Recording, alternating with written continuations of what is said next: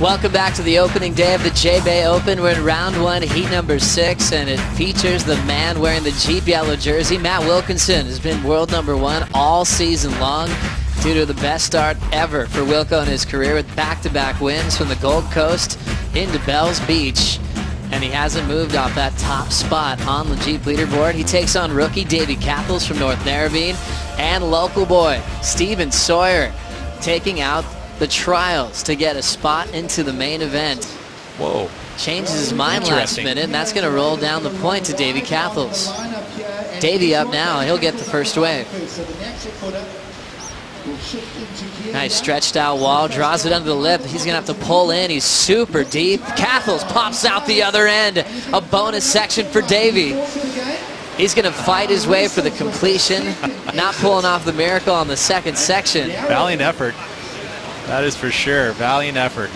Giving it everything. I wrote him off. All of a sudden, he comes out kind of out of the hole, too. It was a low road, but he got out of it. It's too bad that that wave didn't give much more opportunity after that, but what a gift, considering that Wilco was out the back with an opportunity and let it go. But probably Wilco looking at it going, wow, this wave's going to shut down. But somehow, Davey gets himself through that one, but can't happen for a miracle second time, unfortunately. You know, and at this point, I think he's been solely focusing on the CT and hasn't quite had the results as we watch now up and riding Matt Wilkinson. Matt Wilkinson deep on the point to start. Starting to wind up that radical backhand attack. Jams it beautifully off the lip, under the lip hook. A huge section comes down on the heels of Wilco. He's going to cut that ride short. He's got a little taste of that spontaneity, that unpredictable factor. Early hockey comparisons to Matt Wilkinson, still world number 1 in this contest. I mean, how is the transition that he was able to make so smooth? I mean, he was in a very vertical face, and you thought for sure that nose was going to grab, but somehow it just stayed glued to his feet. You know, this wave here starts off a little slow, gets the snaps, but here starts to build up, and this snap is solid, but then this one here where he is in a nice vertical face, somehow you think the nose is going to poke down, but he doesn't, and he keeps the speed. Too bad that wave shut down, or else we would have seen a big score from Matt Wilkinson. Matt Wilkinson living the dream at the moment. Are you sure? But yeah, now it's, I don't know, I feel like I belong here and I feel like I can stay here. So yeah, I'm just going to keep working hard and keep doing what I'm doing, and hopefully the same results keep coming. Yeah, enjoy home, you know, like my house. It's good to be there, and yeah, it's good. And you say the board rides well, but it also looks so good. Tell us a little bit about the artwork on your surfboard. Yeah, this is a 6.0 Johnny made for me in Spain. And yeah, I got a new painting. It's a zebra here. Yeah, it's a sick board. Looks pretty good, and hopefully I can keep it making some hits. Great surfing, well done. Thank you, Rosie Hodge. Gabriel Medina, happy with that performance. Into the 9s, back up into the 8s. One of the best combined totals of the day so far, with beautiful artwork on his surfboard. It's a lot of great opportunities around here, Pete. Kind of a stark contrast to the other Brazilian who had won his heat earlier, Adriano de Souza, who had been chasing down. Get back to that right after this wave. Davey Cathels, the rookie, started off in the barrel with a 5.83, now looking to back it up at the 20-minute mark. Forehand wrap, pushing that board down the line. Cathels with a layback jam. Nice stylish finish. Great maneuver choice. Right behind him, world number 1, Wilco, packing this one nice and deep. He ends up going down. Next wave now setting up for the local boy. You can hear the crowd absolutely getting behind Steven Sawyer. Pulls in super deep on his backhand, and Sawyer ends up going down. And now Sawyer getting to get that feeling for the first time in his life. Well, let's take a look at the replay here. Look at this, straight into the barrel. And that's what you heard the cheers about as he exits the barrel here. But this wave, again, runs off through the super tube section, and no exit for Sawyer. So just going to be that first barrel. And then Davey Cathels down the point a bit, gets the snap and goes into some froth. Another arc here as this wave loads up down through the inside. Not a huge set wave, but he was able to fit his moves in and complete the ride.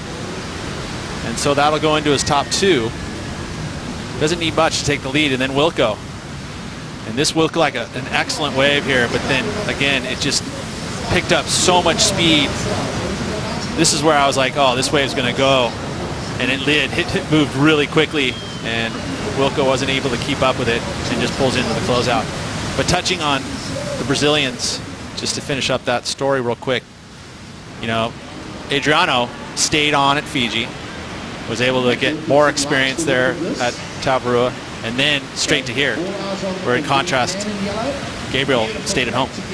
Vertical whip off the top for Wilco. Another carve through the inside corner. Straight up vertical as he shuts that one down in classic Wilco fashion. Looking for a 6.83. More from the local boy, Steven Sawyer. He's up and out. Cathels on his last, a 5.5, took the lead. 5.83 start for the rookie. Wilco, Cathels, really good friends. Now going blow for blow to try to get a spot into round 3. And Steven Sawyer getting the crowd on their feet. Looking at the numbers though, Sawyer 3.33 so far. Let's see what Wilco did here. Yeah, again, look at that nice vertical approach there. Connected with the lip, then the carve, so showing some variety. And then the finish move, upside down. That was the type of surfing that gave him the win over Kelly Slater and that 3rd place here at J-Bay. Was that upside down approach. You can see he gets the board above his head. Nice vertical first move. And then here, out on the face, the round arc. So again, showing variety, combination of major moves, and then straight back to the bottom and hits this closeout moves vertical. Then look at tail above his head. And that is so difficult to do, and pulled it off nice and clean. You know, it wasn't a long wave, but the surfing executed was solid. Solid performance from Matty Wilkinson, as we'll take another angle from the lineup here, Pete. Yeah, this is from the water, and diminishes the size slightly, but does not diminish the surfing that he's doing. As watch this final move here, upside down, connecting with the lip. So difficult to do, to come out with speed and ride out of it. We have a lot of sections to this point. We're right here at Super Tubes, and the judges are calling for the replay. Interesting. You know, I think that they're seeing, you know, because it wasn't a long wave, but the surfing that was done was so solid, they kind of need to compare it to what's happened so far. I mean, if you look at Cathels, had the barrel. We got some live action, though. Sawyer, always smooth and stylish. Running down the line, and he opts to kick out. 5.83 for Matt Wilkinson, matching Cathels' start of a 5.83. Wilco stays second, still needs a 5.5 to come back.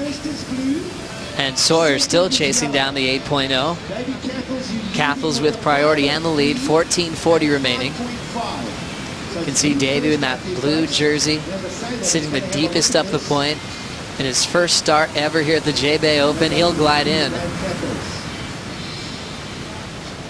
Chasing down some board speed, and he'll pull in nice and deep. Looking like he finds another way to make it out of a tough section. Every time you think that thing's going to shut down on Cathels, he finds a way to get the completion. Just centered over his board. Opportunity now to Sawyer for priority. Sawyer's got to do something pretty big here. He's got to get something moving. Down to 13.5 minutes. Let's check Take a look at this one here as he drops in, pumps down the line. He sees it's going to have a barreling section. Again, he moves all of his weight forward and again escapes. He kind of lifted up and out of it. The wave was able to push him out. Looking at offshore and peeling 4 or 5 footers, and we're excited about it. Well, at the moment, we have our high scores at 5.83s. There's a couple of different ways to get there. Let's look at Davey's version. Yeah, Davey, again, the barrel. I mean, that was a difficult wave to make. Somehow, you know, anytime you can get a whoa and a wow, you're going to see scores. I mean, that was a huge opportunity. If he'd been able to get through that last section and then finish up that ride, we would have seen into the excellent. I mean, but again, just this combination of major maneuvers here, variety. This was a 3-turn combo from Matt Wilkinson.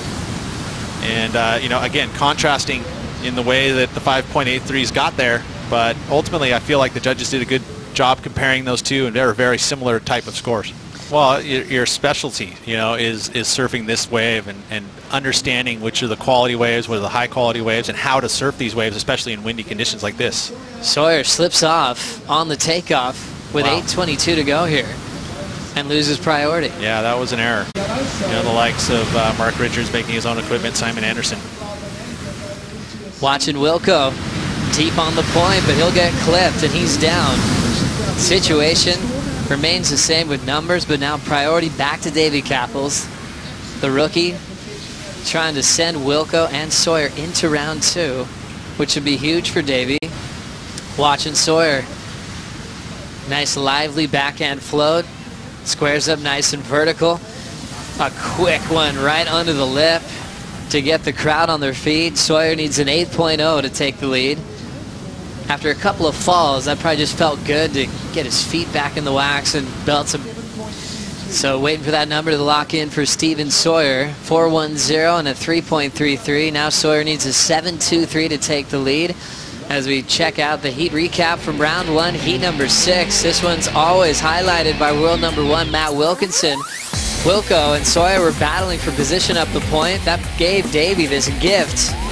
Pulled off a miracle making that section and start off this heat in the lead. He sure did, and he hasn't looked back at this point. You know, there's been opportunities for Wilco to get that lead, but has yet to find it.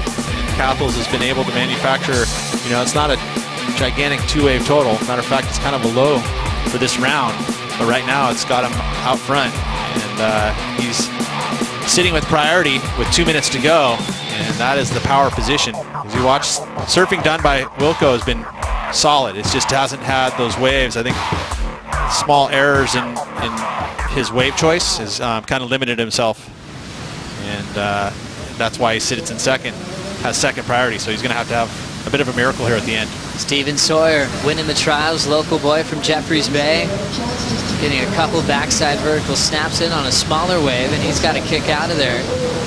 Time, knowing that he didn't need a huge score here. The clock is going to tick out with no opportunity for Wilco, so he's going to have to battle. You can see a little splash of the water there. Tough road. Congratulatory from Davey, but ultimately Wilco feeling a bit of pressure there. We remember Wilco, who had a great result in Brazil, got sent to round 2, was knocked out by wildcard David Silva. He's done well at J-Bay in the past, and now he's dealing with round 2, and is probably going to be against wildcard Steven Sawyer as this one continues. Cathels taking a huge win to move into round 3, representing the rookie class on tour.